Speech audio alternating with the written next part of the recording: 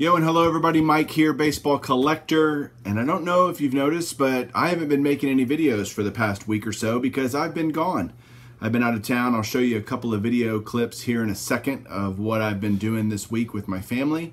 But when you come home from vacation, you have lots of mail. So I'm gonna go over some cards here in just a second.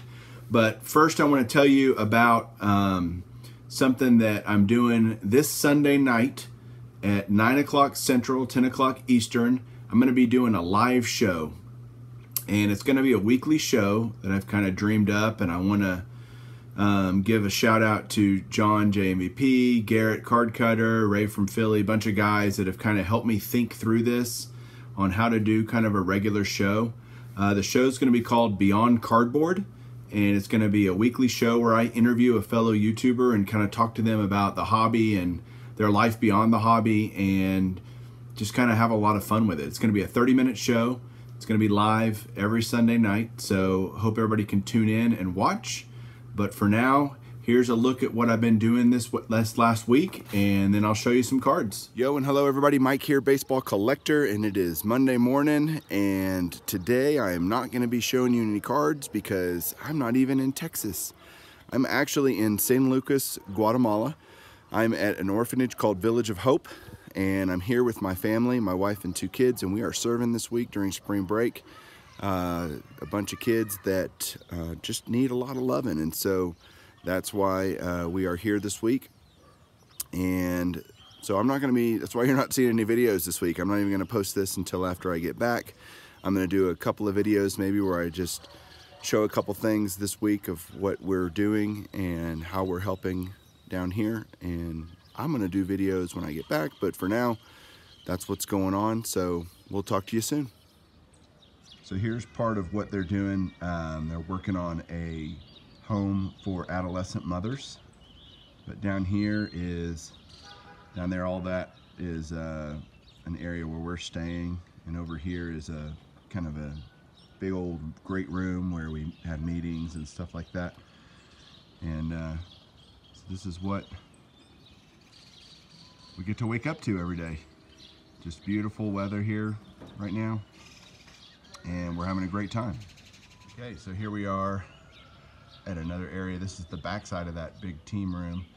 There's a bunch of houses up there where the kids live. They have a giant playground down here, a cool cement soccer field, and I'm gonna take you over here, do a little walking. You can just see how totally pretty it is here. And then over here, they just built and are still working on a school. So that's a school where the kids actually do school here. And the reason they do school here is because typically if they go to normal public school, they're gonna be bullied and ridiculed, mainly for being different. So on the second floor there is where we're working this week. We're doing a lot of sheetrocking and just putting up support beams and building desks and all sorts of cool stuff. So that's what we're working on, a lot of the construction, and we're just spending time with the kids, so we're just having a great time. So there you go. There's another piece of this place that is just awesome.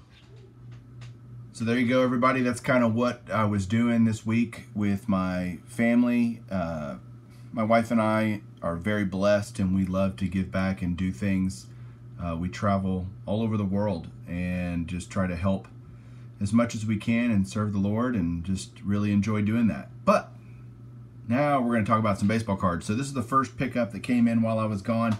It's for my Immaculate Collection, Immaculate Marks autograph set. It's the red version of the Will Clark, Will the Thrill. He has such a pretty signature, nice blue ink on-card autograph. And I think I'm down to just needing Don Mattingly now to have both the regular set and the red set. So excited to get that.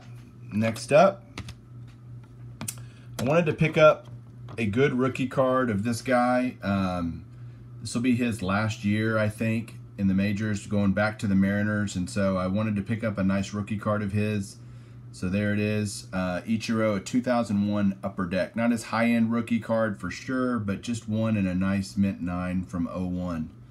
So let's pull that out. And I'm also gonna, since I'm going all slabs now, I'm gonna pull out the little stand because I don't need it, because I can just stand the cards up right here and show them to you. So there, this is My next one is a 1979 Topps Mike Schmidt. For all those Phillies folks out there, I have a couple of Schmidts to show, and I'm just trying to pick up nice solid cards of Hall of Famers, as much vintage as I can. I'm not trying to go crazy on grades, but trying to get nice examples.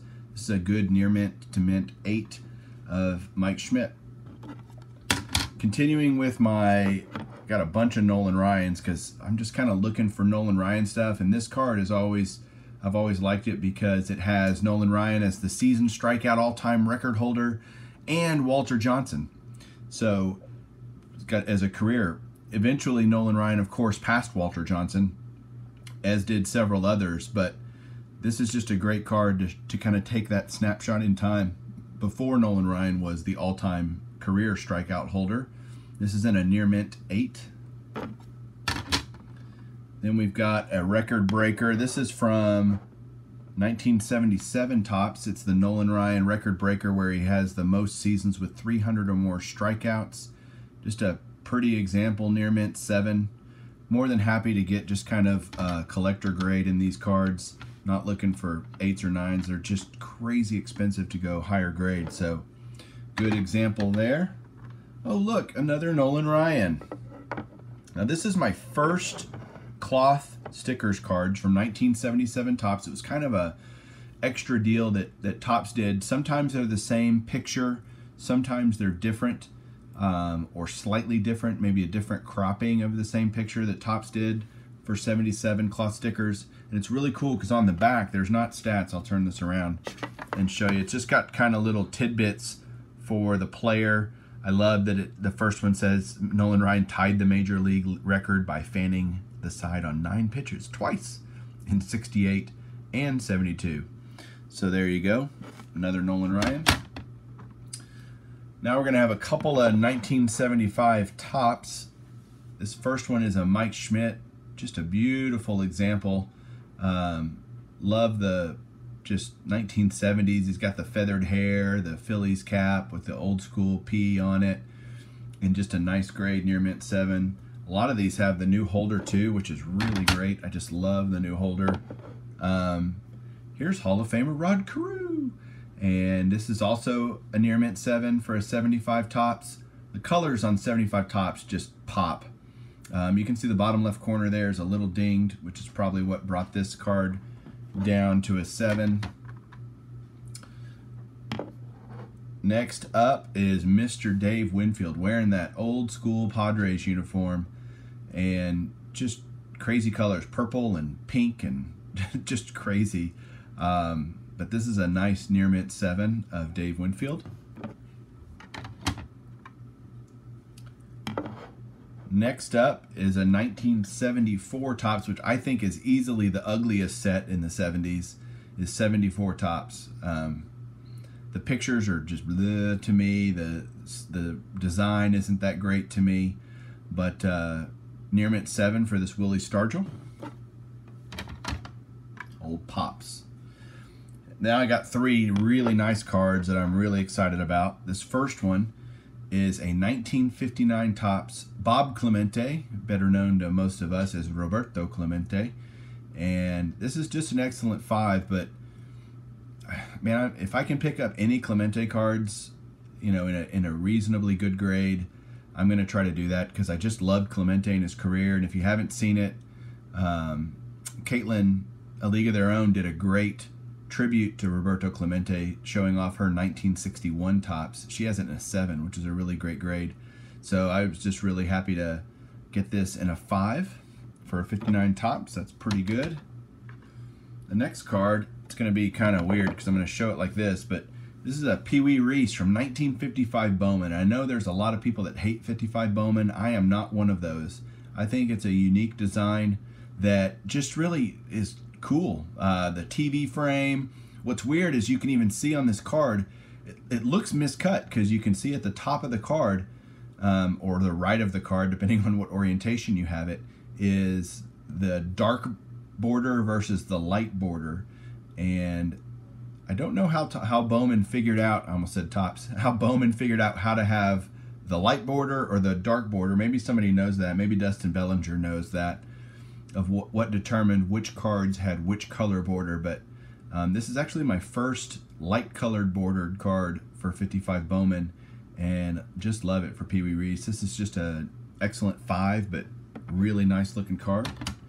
And my last card is a 1940 play ball. Again, I'm trying to get all the Hall of Famers for this set, and this is for Hugh Jennings. So another shout out to a league of their own. He's a old timer Detroit Tiger, and his name listed there is Hugh Jennings.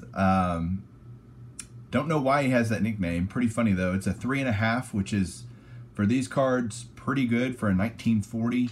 I'm trying to get 3s, 4s, and 5s for this set. I'm still a long way. I'm only about halfway done with this because there's a lot of Hall of Famers in 1940 play ball, but just beautiful cards. Love the black and white picture, and it just screams old school. So that's my mail that had come in while I was away. Hope you enjoyed that. Got a lot of cool stuff coming up. Again, Sunday night, make sure you tune in, 9 o'clock Central, 10 o'clock Eastern, for my 30-minute premiere show of Beyond Cardboard. I'll have a special guest with me on that night, and we'll have a good time with it. Hope everybody enjoyed this, and thanks for watching. Glad to be back, and we'll talk to you soon. Keep collecting.